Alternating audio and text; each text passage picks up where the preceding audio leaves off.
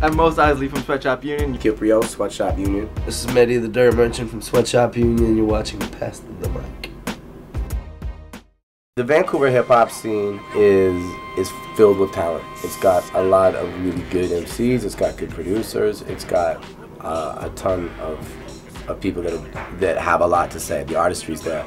I think that it lacks industry. There's not a lot of, like, as far as record industry goes, it lacks community and it lacks support. I think there's talent here, but I also think that there's a lot of individuals that are just waiting for someone to come make it happen for them, as opposed to what we've kind of been doing and trying to make it happen for ourselves.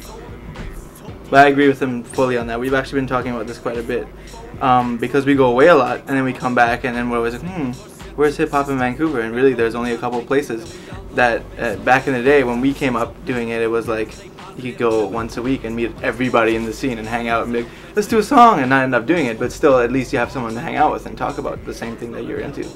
I think that's lacking, and I feel that it's dangerous in some ways because a lot of the kids now coming up wanting to do it don't really have anywhere to go where they have any sort of like rapport with anyone that's already doing it kind of thing. So hopefully that'll change.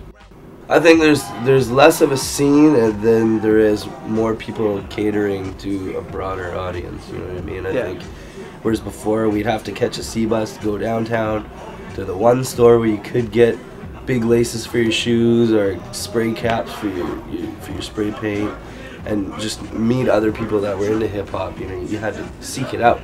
You had to pre-order. I remember pre-ordering Wu-Tang CDs at A&B Sound, you know what I mean? Just things like that. I mean, it's really just more of a business now than a scene. And that's a good thing and a bad thing, obviously, for us, because it's there and the demand for it is there, so obviously we can profit off that, and not necessarily monetarily, but in terms that people are checking for hip-hop, so then we're likely to be looked at least. But it lost its identity in the whole process, I think. For once, hip-hop's making money. I mean, we were all there when hip-hop got, part of my language was on, you know what I mean? It was pimped more than anything. Yeah, everyone got screwed in their deals and this and that. Now everyone's actually making money and building careers and feeding families, which I definitely support. But at the same time, the thing that we got into this in the first place was because it was kind of something special and unique. It wasn't the town bicycle, you know what I'm talking about? Town bicycle. And I don't want to be, we don't want to be the average underground artist going, oh, it's gone mainstream, 50s everywhere, whatever. Yeah, that's dead, you know. But I just think that at least in every city there should be some sort of place where people can go and be in a non-say drinking, non-smoking atmosphere and actually just hang out and talk about the things that they're into and maybe get a more positive idea of what hip hop's like, not just champagne and girls at clubs and stuff like that, you know.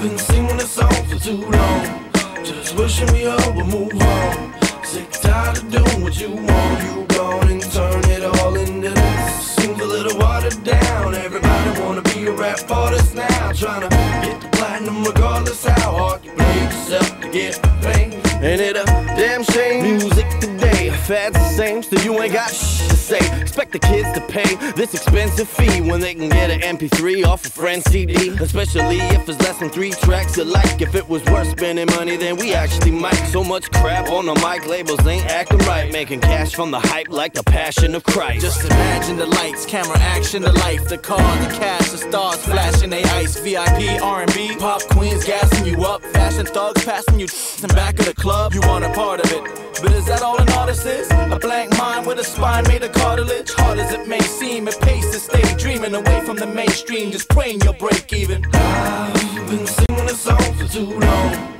just wishing we all would move on. Sick tired of doing what you want, you gone and turn it all into this. Seems a little watered down, everybody wanna be a rap artist now, trying to get the platinum regardless how hard you play yourself to get paid.